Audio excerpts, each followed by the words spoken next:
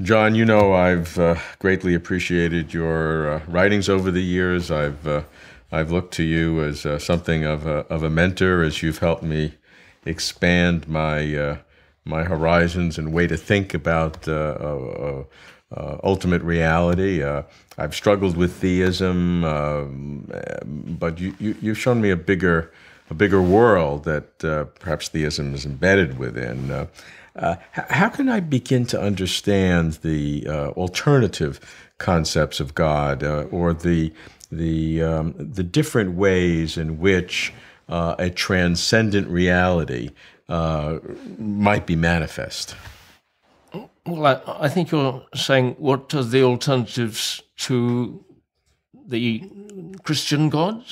Yeah, but keeping a sense of the transcendent. I know the alternative of naturalism. Mm-hmm. I mean, but I've always had the sense that, although I've studied science a great deal, that maybe there's more to reality than naturalism can access. I'm not sure of that. I want to understand what is beyond naturalism. What's the world beyond naturalism? Well, I think we could then define God for our purposes as going beyond what science tells us about. And one way of going beyond it is to say that there's a personal creator behind everything. Another is saying that science describes the pattern of the world and God somehow underlies that pattern. Another is saying that the explanatory factor is something very abstract. In Thomas Aquinas, you have the idea that God is pure being, and it's not clear, therefore, that God really exists. God might be some sort of force. And you could think that God is the most important thing in the universe without being a personal being. It's very hard to tie anybody down in this field. Everything gets so abstract. All right, let's consider those possibilities. Is there a way to categorize them? If we say the big category are things that science cannot explain, and so one big category are things science can't explain, and we're not saying that it's real or not, but want to explore the category. So in that category, is it fair to say that maybe we split it from a personal being and a non-personal being? Is that... That would be one way of cutting it, yes. Okay. But there's also the question of whether God is a being at all, whether God is somehow beyond existence, or whether God is pure being in such a way that our normal concepts of a being just don't apply, which is the view you found in Aquinas and is still defended by many Catholics. And what does that mean? That means that we can't understand it, or we can understand it, but none of our categories apply. It's too different of you. I think that we can't understand it would be the answer that somebody like Aquinas would give.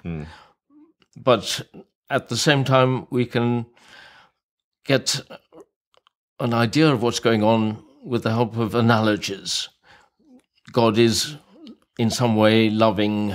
God is in some way highly intelligent. God is able to act in the way in which a good person could act. Those are the sorts of analogies which some people would use even when they use a very abstract concept of God. But those sound very personal. Well, they do sound very personal, but when the people who are developing them say all the time, remember, this isn't a person. So what would be the difference between those characteristics being instantiated or as part of a person versus a non-personal ground of being or force or something? How would we differentiate? It sounds like a distinction without a difference. Well, you could go all the way back to Plato and say that what is producing the universe is a force of value, and the force of value produces the best, and it's producing the best in the way in which somebody who knew what was best would be producing the best. And it's being good in the way in which somebody who wanted to be good would be good. Even though in that case there's no person involved. Even though no person is involved. Yeah, so that sounds like a personal attitude without a person. That sounds a little strange. It's a factor producing things which a good and wise, knowledgeable person would produce without being a person at all. That's how that tradition looks on God. So of these characteristics of God in which is non-personal at this point, we have Plato's value and good that you're just saying now. We have this pure being. I know that's Islamic, the idea of God being beyond being or something like that. And how does the Catholic go? Well, the Catholic saint of theology, so to speak, is Thomas Aquinas. Yes. And he is known for the idea that all God's characteristics are really one and the same as the characteristic of existing. And that in the end, God only has the characteristic of existing as his most basic characteristic, and all the others are in some way unified in that. It is a very mysterious doctrine. God's simplicity, which simplicity is very mysterious. It may sound simple, but it sounds at first sight absurd to say that power can be the same thing as goodness, can be the same thing as knowledge. But that's what's said, and that's what a lot of people still believe. And in that case, existence then it becomes the highest quality of that drives it, or they're all mixed together in one. Well, I think the official Catholic view, insofar as they follow Thomas Aquinas, would be that God is pure being, and that in those parts of the Bible where he's shown as saying, my name is I am, that is giving us some insight into the nature of God. I don't myself, I'm not a Catholic, and the only way I can make sense of that doctrine is in fact related to that of Plato. And it's not clear to what extent Thomas Aquinas is following Plato. He may have his own ideas. This guy should have lived longer. He died at 50, you know. What a pity he didn't have more chance to develop this thought. So okay. We have these concepts of God as being, as a force. Now, what about those doctrines of God where God is synonymous with the universe in some way? Pantheism, panentheism. How do those articulate? Well, I think it's not enough just to say that God is the universe, because then you're back with science. God is the universe typically seen as in some way unified. Everything is an aspect of God. And this is a typical view of the pantheists. Just as the redness of this chair and the length of the chair and the weight, these are all unified in the chair, so you and I and everybody else, we're all unified in God. This would be something which would mean that when you're a pantheist, you're not just saying that God is the universe, because if you said that, why not just talk about the universe? Why talk about God? You have this unity factor. There can also be in the idea that there's a goodness factor. The universe is essentially a good place. And there can be the view that the universe is eternal.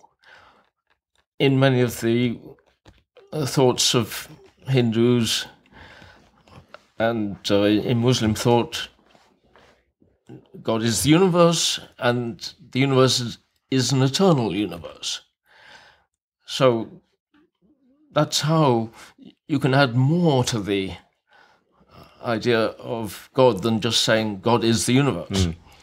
How do you view the totality of these alternative ways of thinking from a Western perspective? Because we're so used to the Judeo-Christian monotheistic with the kinds of characteristics that we impute to this personal God.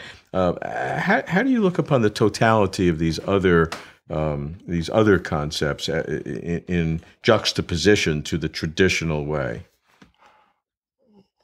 Well, I'm not myself quite sure that you can make this juxtaposition, because there's such a wide variety of ways of thinking inside the Western tradition, and many of them are very hard to distinguish from the ones you find in the Eastern traditions.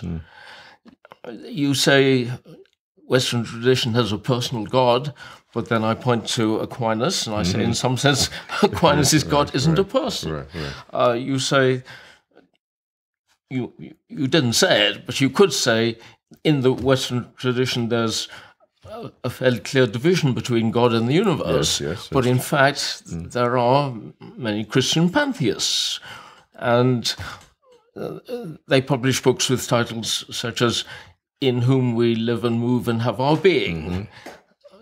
You and I are then parts of God as they see it. And you actually find that in one or two prayers in the Anglican community. So when you talk of this juxtaposition, I say no, there isn't one. No, it's not clear. The God which you typically get preached from pulpits will be the God who stands above the universe, created separately from the universe, is a definite person, and so on. But when you go into the schools of theology, that all seems to, that's all up for grabs. You can have it any way you want.